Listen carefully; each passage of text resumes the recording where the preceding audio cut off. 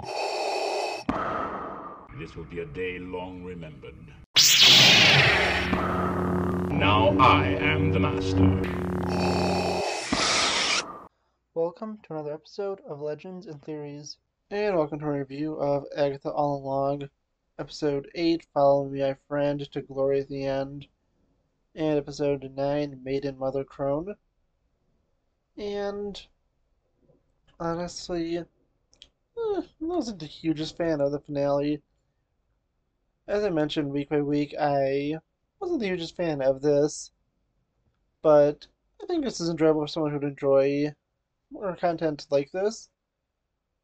There was some stuff I really liked this week. I think that really everything with Agatha and her son was well done to set up her losing him, and the fact that there was nothing that she did to give him up, that she just lost him and blames death for that. And I mean, I kind of get it, but death is death and is really just taking people away after they have died. So, I can understand her hatred of death, but I also don't get why death wanted to kill her. I mean, there was real no thing like, for example, Puss in Boots from a few years ago. There was a reason Death wanted to kill Puss in that ahead of his time, but in this one, it just seemed like Death wanted to kill Agatha or Billy just because she could. So, nothing super clear about that. And just continuing through it with episode 8. I mean, the last trial, I mean, I guess it was fine. I think that only really interesting thing about that was that Tommy was brought back and is going to be used for the Young Avengers, either movie or TV show that they haven't announced yet, but we all know is coming. I mean, people have known this for years, even before it was teased at the end of, I think it was the Marvels. But yeah, just going through this, I think that honestly, just with that one, was the interesting thing, and that was the fight between Agatha, Billy, and Death.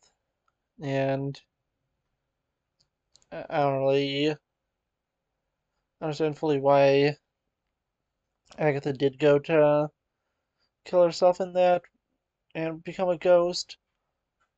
I didn't fully understand it and how she knew she'd become a ghost or really anything.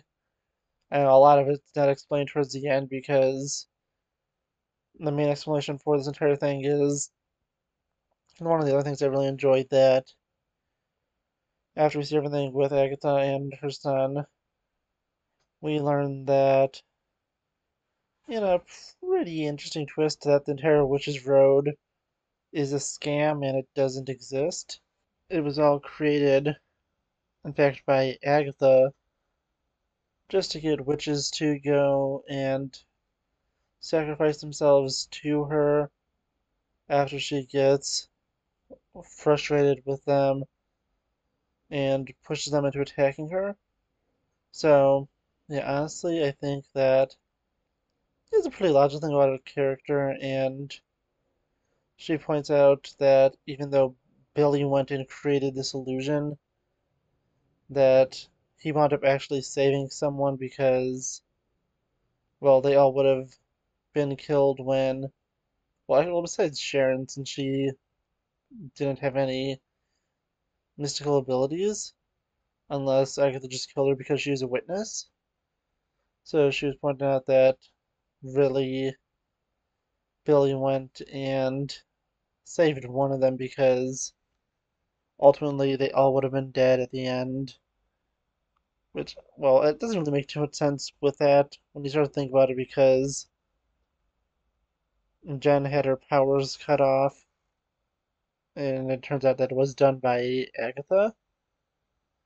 That was just sort of came out of nowhere, and it really had no major impact on the plot besides the fact that she could use Agatha specifically to break the curse, and the entire thing about the Witch's Road being sort of an illusion also made things a little confusing to the fact that, well, Agatha was able to go and kind of just, well, create this lie, but also the fact that the others seem to know things about it.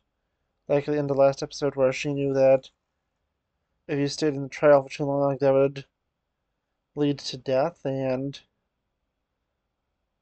I mean, it doesn't really make too much sense.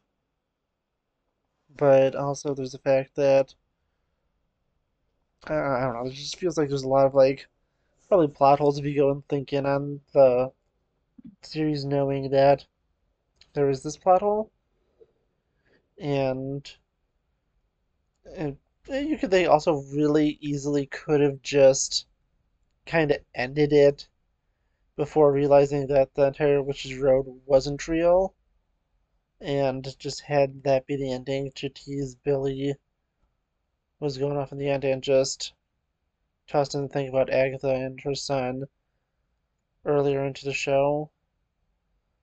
So yeah, see, last episode, it didn't feel super necessary, and the storyline, I mean, it was definitely interesting to see all that broken down at the end, but it feels like they really didn't need the last episode, and instead it had this big crazy twist to push it along a little longer. I mean, the twist was pretty decent, but I didn't feel like they needed to do it. I felt like they had a decent idea for a twist, just to give this an extra episode in length. But you know what, to be fair, at least they didn't do what the Acolyte did and literally just replay an episode from a slightly different perspective, and by that I mean extending scenes just a little bit longer. So, I mean, at least it wasn't that. And they actually had a decent enough reason to extend it an extra episode.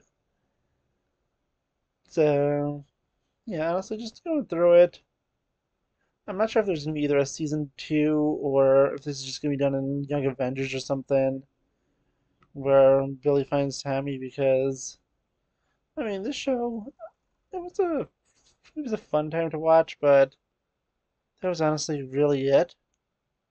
Last two episodes, is that I thought they were fine, but not the greatest thing to really ever exist. And yeah, honestly, that's really all I have to say. But I want to know what you think. Please let me know in the comments, and I'll see you next episode of Legends and Theories. Thank you for watching this episode of Legends and Theories.